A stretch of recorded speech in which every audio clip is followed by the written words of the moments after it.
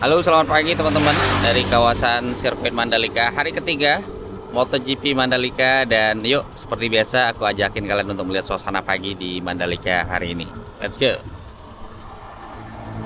By the way, pagi ini sedikit mendung ya. Ini pukul 6.17, jadi masih cukup pagi ya. Cuman udah kelihatan nih mendungnya. Jadi semoga ini bikin adem, tapi jangan sampai hujan ya.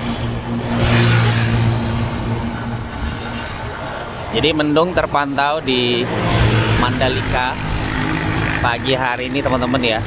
Jadi sedikit lebih adem, tapi ya tentu berharap jangan sampai hujan lah ya. Kalaupun hujan ya di pagi aja, jangan sampai pas race nanti hujan. Nah, ini para petugas juga sudah mulai bergerak ke arah sirkuit Mandalika ya di pagi hari ini. Sudah mulai ramai di pagi hari ini di Mandalika. Sekali lagi ini cuaca hari ini ya, pagi ini mendung. Kalau menurut aplikasi cuaca sih aku cek hari ini panas, siang ya panas, tapi pagi sepertinya memang mendung. Atau kita nggak tahu ya apa yang dilakukan, apakah ada modifikasi cuaca. Karena informasinya memang hari ini akan ada Pak Presiden, Pak Joko Widodo yang akan datang ke Mandalika untuk menonton MotoGP. Juga akan ada presiden terpilih Pak Prabowo Subianto juga. Jadi kemungkinan akan hadir ya, dijadwalkan hadir seperti itu. Nanti kita lihat apakah memang Bapak Presiden Jokowi dan juga presiden terpilih Pak Prabowo Subianto akan hadir ya. Nah, ini udah mendekati area sirkuit guys. Memang kelihatan sih mendung ya, tapi nggak seluruh bagian, ada area-area yang juga masih terlihat terang. Tetapi memang sekali lagi ini pagi, kalau teman-teman lihat nih, aduh, terpantau mendung ya.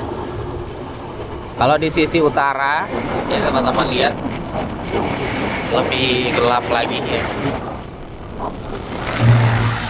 Oke, itu kelihatan tadi aku lihat sekilas, sepertinya akan ada kemungkinan jadi Pak Presiden ke Lombok ya, ke Mandalika, karena itu aku lihat ada mobil-mobil yang disiapkan untuk para menteri sepertinya. Nah, ini jadi cuaca pagi ini mendung di Mandalika guys.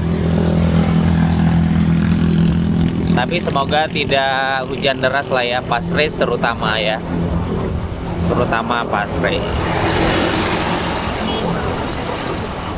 Ya, udah sampai di kawasan sirkuit. Ini udah di area luar sirkuit.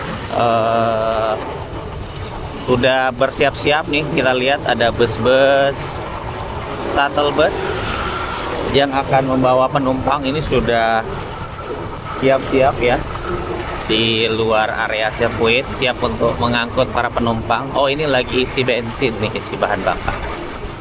Mantap ya, mau isi bahan bakar nih pagi hari ini. Oke. Ini aku masih OTW dulu guys. Tuh ya, sekali lagi suasana di area sirkuit Mandalika pagi hari ini. Yang jelas sudah mulai kesibukan pagi, tapi yang pasti jangan sampai, harapan sih jangan hujan lah ya, jangan hujan deras pas nanti race. Kalau pagi ini mau hujan boleh, monggo. Biar lebih adem ya sampai siang, tapi kalau pas race janganlah, jangan sampai hujan ya. Tapi buat teman-teman yang akan menonton, sekali lagi pastikan ya untuk menyiapkan jas hujan, bawa jas hujan untuk jaga-jaga saja, jangan tidak membawa jas hujan ya di hari ini, buat jaga-jaga ya. Kita nggak tahu Kalau seandainya pas main race atau mungkin hujan lebih awal, ini teman-teman bisa terlindungi ya dari hujan di hari ini ya. Oke, ini suasananya. Aku udah sampai di depan sirkuit. Ini teman-teman bisa lihat sendiri ya areanya. Ya, ini dia sirkuit Mandalika pagi hari ini. Para petugas ini sudah sampai, sudah mulai berdatangan satu-satu. Nah, ini bakalan hari yang sangat sibuk tentunya, jadi mereka harus standby lebih pagi ya. Sama sih sebenarnya kemarin juga mereka udah sampai ya pagi hari sekali ke kawasan sirkuit Mandalika. Oke, aku liatin ke area belakang lagi teman-teman. Kemarin juga sempat ajakin keliling. Besok nanti akan lewat sini ya untuk penonton yang berangkat untuk tribun-tribun seperti A, B, C juga ya, dan lainnya. Sebenarnya jalur ini atau gate 1 juga sebenarnya bisa aja dipakai untuk yang lain. Hanya saja memang jarak jalannya itu akan sangat jauh ya teman-teman, akan cukup jauh untuk jalan kaki. Jadi memang disarankan sesuai dengan jalur yang telah diberikan atau telah disiapkan ya. Oke, ini area festival juga sudah ready, sudah bersiap-siap ya di hari ini. Jadi udah semua ready, terus aparat kepolisian juga sudah bersiap.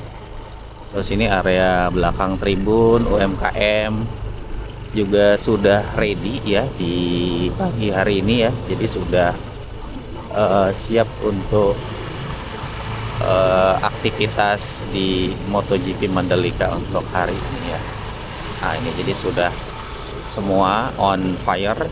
Ini pelaku UMKM juga sudah standby di pagi hari ini. Tentu mereka juga termasuk yang sangat merasakan lah ya dampak dari acara MotoGP Mandalika di pagi hari ini. Aku liatin sekilas saja ya teman-teman suasana di area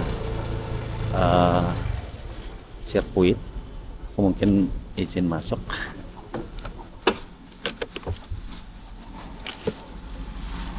Ya, jadi nanti untuk teman-teman yang akan ke Mandalika, make sure ini ya jangan sampai enggak mematuhinya. Selalu ya diingatkan hal-hal yang boleh dibawa atau boleh dilakukan. Oke. Kalau yang tidak boleh dilakukan, aku udah kasih lihat ya videonya. Oke.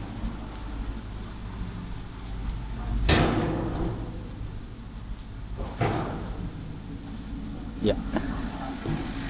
Ini dia suasana pagi di kawasan sirkuit Mandalika. Semua sudah bersiap, semua sudah bergegas untuk hari ini ya. Sekali lagi agak sedikit mendung di pagi hari ini, tapi semoga tidak sampai hujan deras ya.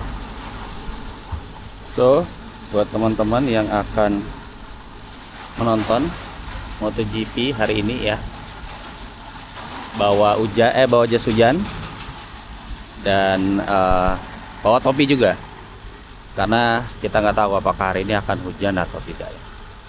So thank you buat yang udah nonton. Nanti aku update lagi ya, kita update lagi kondisi terkini dari kawasan sirkuit internasional Pertamina Mandalika di MotoGP Mandalika, atau di hari terakhir atau di balapan utama MotoGP Mandalika.